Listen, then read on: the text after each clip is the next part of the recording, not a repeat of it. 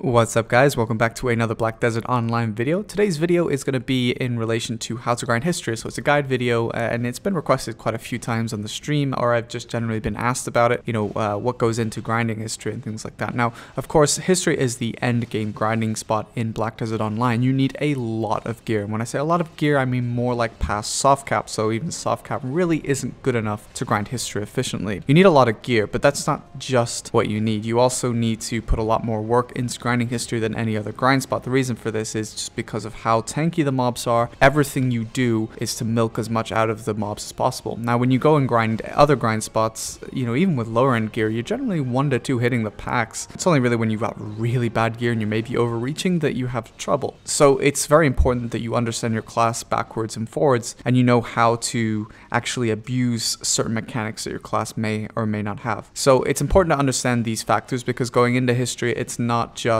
simple. So it's why it's worth a guide more than it's because other spots are just like, oh, this is the rotation. Even other spots like Gyfin, which are not mobs that are obviously one-hittable, they're very, very tanky. And in fact, they're probably tankier than Hystria mobs on their own. But generally, you've got 5 other people, so you don't really notice the effect of your individual input so much as you would in Hystria when you're on your own. It makes a big, big difference. So Hystria is that sort of unique grind spot. It does make it more interesting, in my opinion, to grind it anyway if you've got the gear, but obviously there's a lot that goes into it, so it's more work. But it is very, very rewarding. Of course, if you want to grind Hystria, there's lots of very good rewards, including the ability to craft tongue grindings from black shards and red shards that both drop in Hystria, as well as straight tongue grind necklaces, possible to drop enchanted levels of that, although I'm 99% sure they've lowered the rate of enchanted accessories.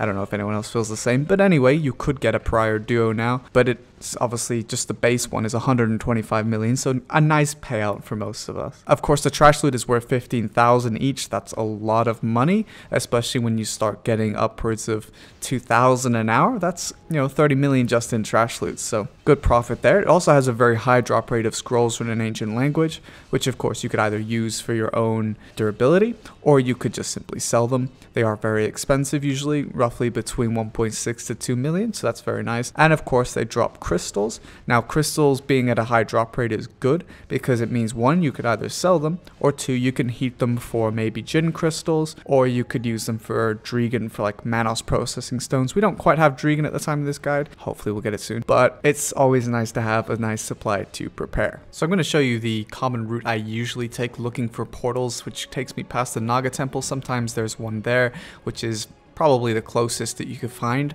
coming from Sangrain, and this portal is, I would say, there quite frequently, but not always. In this particular case, it's actually not here. The red line here on the map, though, shows you where I usually go as regards to route looking. So it takes me past the Oasis and up near Ancado, and then down past Valencia, and then I loop around. Now, the blue arrow shows you if I find Achman, which is often the case. Achman does seem slightly more common than Hystria.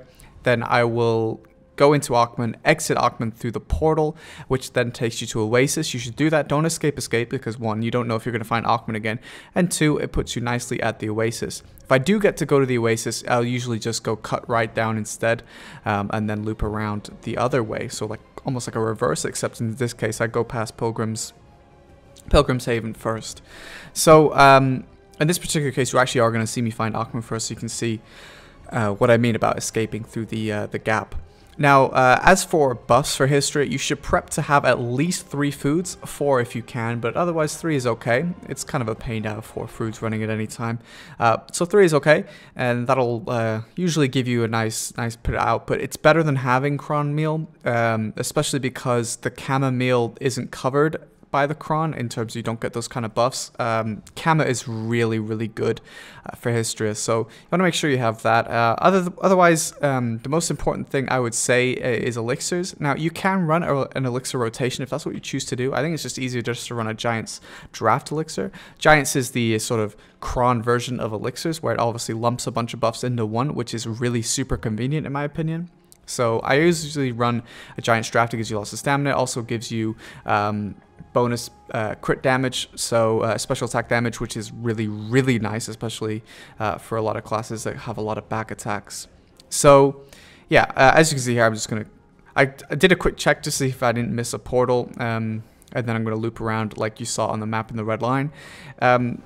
So yeah, these are the buffs I usually take. There's also villa buffs you can take, so you could either take like the PvP villa buffs, which is just easy general to do. Make sure you have money in Valencia. And actually, in general, grinding Hystria, it's usually a good idea to have an alt in Hystria to move money around, to put money in the city, put pots in the city, whatever you might need. It's usually helpful to have one alt in Valencia City itself. So yeah, as you can see here, I'm going to find Hystria. Usually, sometimes you can get Akhmet a lot in a row, so you just need to be aware of that. You just need to keep trying. Like I said, look at the map that I use. You can do your own if you want, but yeah. So from my spawn, I'm just going to quickly show you it's actually a very good spawn where I got in there with all the NPCs. This is actually right next to the Elton rotation, which is also next to the main rotation, so it's very convenient.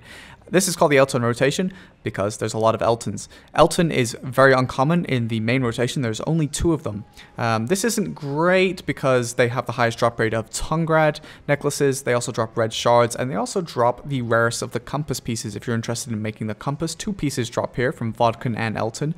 They're both very, very rare, but the Elton one is ultra rare, especially if you're doing the main rotation, so that rotation is useful for that, especially if you want more Tungrad necklaces. The 3 mobs that drop Tungrad necklaces are Tenko, which there are none in the main rotation, Vodkan, which there are plenty, and Elton, which there are only 2 in the main rotation. So that's something more to keep in mind if you're interested in that sort of thing as well, which is why you try to kill as many Vodkans and Eltons in the main rotation as possible. So coming up here is the main rotation, which is just a little bit north of the Elton rotation. So where you see me here is just a little gap where there's not enough mobs to really aggro if you sit right. So I summon my tent here. I look at the buffs. You can see I go between the Villa and the Ancient Grindstone just to show you. You could take either or. Generally, I take the PvP buff. It does give AP as well, but also I think the HP is nice and some survivability doesn't hurt, I think, in this case. Now, the first thing you'll see me do is actually go through the spawn, and the reason I'm doing this is to check if anyone's there. I don't want to take anyone's packs, that's a little rude. Hystria, usually enough channels are open that you could just simply swap rather than harass someone, so always check just to see if someone's there. So this first rotation I'm going to show you is a fountain rotation, which means I use this little area here. I'm going to call the fountain. And the reason I do this one is because this is the one I found gives the most pure cash, but I also do another rotation, which is 1, a little bit safer, and 2 is quite convenient because it allows you to actually kill more Vodkans, which of course is more chance that Tungrad necklace straight drops. So generally I summon them back to this fountain. Now you can see this Bolton here, the tall one. This is an important mob because this is one of only 2 mobs that are actually ranged left in Hystria. Vodkans have like a weird gimmicky range, but technically Eltons and Boltons are only true ranged mobs. So you always pull to the Boltons. Now, as I clear this first pack, I actually forgot that I didn't turn my my keyboard input on. I'll get there in the end. I want to turn that on just so you guys can see if you're a ranger what I'm doing. If you're not a ranger and you're watching this guide, I hope the guide is still useful to you, but obviously I'm going to talk more about ranger. But a lot of it is with your class, learning how to abuse back attacks. For example, as a Sork, you can abuse Blade of Darkness, which will allow you to get guaranteed back attacks. The mobs aggro on Blades of Darkness, and then you just go ham. Ranger, you don't have that. Our back attacks are very poor. We do have some, but they have to be incredibly close range, and only a few attacks can actually pull it off. So it's not ideal, and we have no way to make the mobs aggro to guarantee any back attacks that we do have. So for us, it's not as useful, but for other classes, it's incredibly useful, and DPS can change, trash per hour and DPS, I guess, can change hugely if you learn how to abuse back attacks, which is why I showed you the crystals earlier in the video. So you can see here that basically I'm pulling this pack. This pack has 2 Vodkans after I'm done with the 2 fountain mobs. Now what you'll see me use is a variety of different skills. You can see there that I've just used Razor Wind as well as Sharp Feather to use Penetrating Wind. Now the reason I do that is because I try to put more bow skills into my rotation. The reason again being is that I have a Penzarca and not a Pendandelion, which means I have a lot more bow AP than I do have Awakened AP. So I try to put more bow skills in simply because of that fact, but you might not want to do that. It kind of depends on what you feel. You can try it if you want, but you might not feel it works as well for you as just spamming more awakened skills.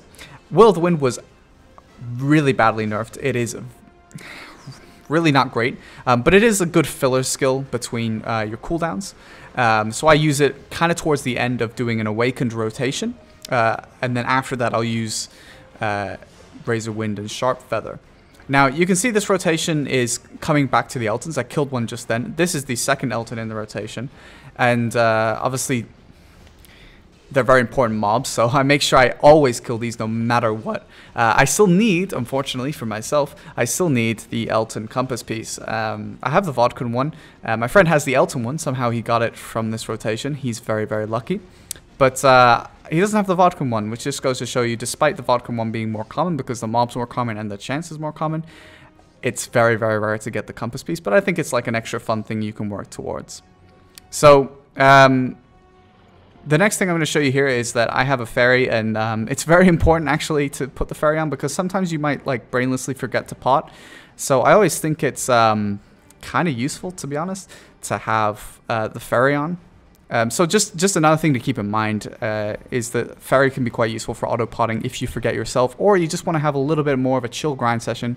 You know, having a fairy on is kind of cool. You know, so if you put something on, you don't have to worry about forgetting the pot. So the other thing you'll also see is that I use all of my debuff skills that I can. Most of the packs, but not all, I'll group together with Blasting Gust to give them an evasion nerf. Then I'll also use Wailing Wind on the mobs. The reason I use Wailing Wind, jump of shame. The reason I use Wailing Wind is because Wailing Wind does a crit buff to myself and also gives -20 range DP against the mobs, which is actually more than Will of the Wind, which gives 12. So you can see me here pulling with Blasting Gust. So that's really important for Ranger. You want to use Wailing Wind. Now, if you're obviously another class, so watching this, any ability you have that nerfs the DP of the mobs or the evasion of the mobs, you want to make sure you use it.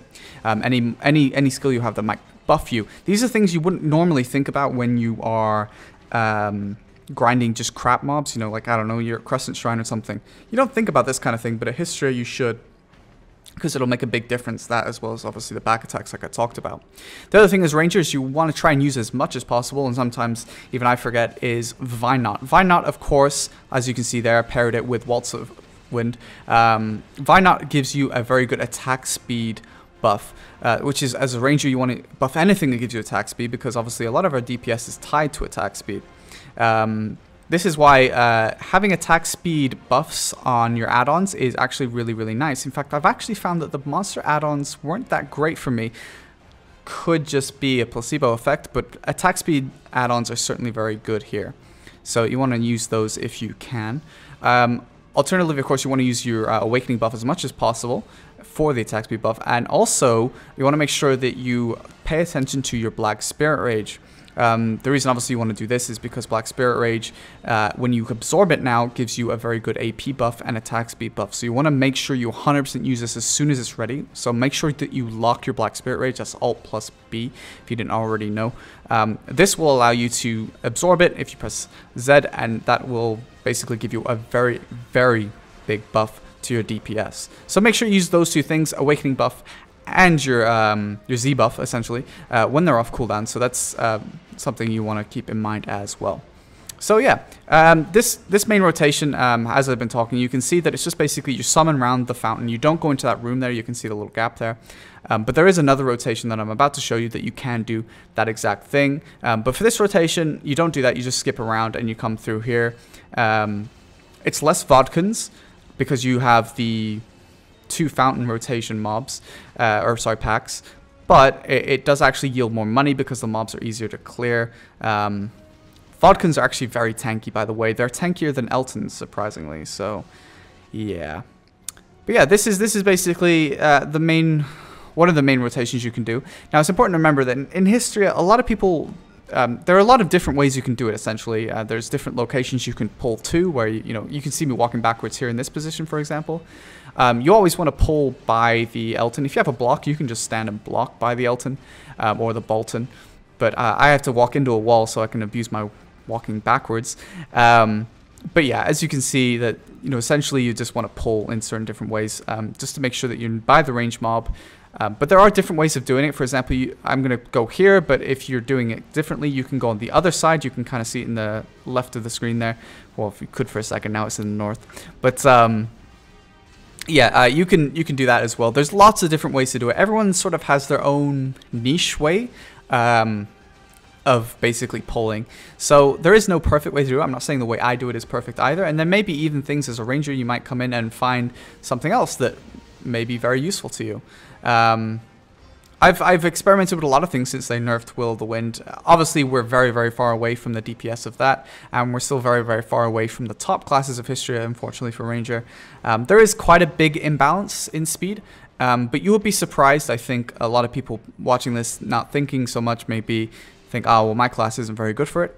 You'd be surprised, actually, what you can get away with other classes. It's just more about knowing your class, but I won't lie, there is certainly a big disparity in speed between the top classes versus the others. Sork's obviously very, very far ahead of everyone else, but you'd be surprised. Things like Valkyrie, Maywa, Mystic is very good, and Dark Knight very good as well. So, you know, there are quite a few classes that do this quite well. So you want to experiment with your own class and find a rotation that helps. So yeah, that's this rotation, and we're going to go into the other type of rotation that you can do here, just to give you a different example of how to pull this room. This is the other sort of rotation you can do, which contains the room instead of the fountain. So basically, same sort of pull here. You're gonna get the Elton in this corner, which is usually where I start with. You can see those mobs are dead. This is because I've just cut the footage down, but you will come back to those mobs behind again, because that spot does have two Vodkins. You definitely want to make sure you kill that. But yeah, as you can see here, I'm just going to clear this one. Now, this one's a little bit weird. I'm not entirely sure. It depends on the class and your gear, how fast you actually could clear this. But you can throw these mobs in, for example, up here, or you could skip them if you're a bit slower. And if you need to be honest with you, you will have to go to the fountain. A lot of classes, especially geared Sorks, will be far too quick for this, so you would have to kill the fountain and the room. So you can figure out a rotation from there, really. But for now, we'll just do this, which is basically skipping the fountain. Killing these packs, this is basically, this pack here is, you kill it, well, essentially, it's killing it for the trash loot more than anything else. Of course, they don't have super rare loot, although Calquesh can drop black shards, but I generally find that black shards, at least in this rotation, are far more common than red, and that's because only Eltons and Vodkins can drop red, but there's so many Calquesh in here that can drop you black shards that you get a lot of black ones anyway. So, yeah, as you can see here, an interesting thing I'll note there is I used Heavenly Knot, and Heavenly Knot with Absolute Bow Skill actually does quite a lot of damage, so sometimes I'll go into bow form with Heavenly Knot instead, but other times you'll see I won't do it. It just really depends. See there, I'm obviously pulling once again with Blasting Gust just to give them an evasion debuff. You can also use Cold Blade as a ranger. Cold Blade gives you a nice buff. You can also use the other forms, which is where you slash forwards to give yourself some AP. Basically, it's a balance of whether you think you have time to do it before you go ham and whether it'll actually buy you enough extra speed that not attacking immediately is worth it. Rip, that guy resets, so you have to be a little bit careful there. This rotation here, I go straight through here and come to here. Basically, I come in at an angle, and that's to get the little Vodkin that's by the Bolton there you see at the top right of the screen. There's another one on the top left. I try to avoid aggroing the Boltons usually on this one. Sometimes it's unavoidable. But I try to avoid them if possible, because honestly, having them there is kind of annoying. They're ranged. They have a Stiffen CC. As far as I'm aware, Stiffen is the only CC in Hystria. At least that's certainly the most common. But they are annoying. If you get CC chained like that, it's not fun. These mobs do a lot of damage. So yeah. However, as you can see there, I've accidentally pulled it. However, if I don't pull it, I'll always kill by the Vodkins. So Vodkins are a giant pain themselves. Despite being supposedly melee, they have like sort of a mini range attack, and so sometimes they won't immediately gather to you, so it's just better just to kill them on their spot rather than have them pull to another spot. So yeah, that's how I usually kill the room. There's two Vodkins in there, and I pull the two Vodkins, the South Vodkin and the North Vodkin. I'm saying south and north as if that's an actual direction, but the entry Vodkin and the exit Vodkin, let's say that, those are the two I pull to. So yeah, this one you'll recognize, of course. I'm just coming around the corner, and I'm pulling this very much the same, except the reverse way around. Just make sure you pull both Vodkins is all you really need to worry about, and then you can just push them into the corner. If you Waltz of Wind out of a back there, you'll see that they'll sort of be vacuumed almost into the wall, so that helps. Wailing Wind also has a push on it, so that helps as well. As other classes, of course, you just want to make sure you try to push them into the corner, and if you have something that you can get them to aggro on to get back attacks, that'll be something you'll also want to use. And that's just generally the case of all these locations. So yeah, this is basically it. This is the other rotation. It's not uberly complicated. It is just something you just need to practice on. Pulls are something that won't come immediately to you. It'll be something that you practice on, and you'll probably improve on what you've been seeing here, or get your own flair or something. And that goes for skill rotations as well, of course. Obviously, if you're another class, that won't apply, but the pulling will. So there's lots of different ways that you might want to go about pulling each of these types of packs. So yeah, that pretty much wraps it up. There's nothing I can really think of. Maids help as well. If you have maids, that'll help immensely for your pulls, just because you might get overweight. There are NPCs at the front of the where I actually spawned in that you can use, but generally it's better just to use maids and ult in Valencia. A tent is obviously very useful for repairs, but again, there is an NPC for that as well.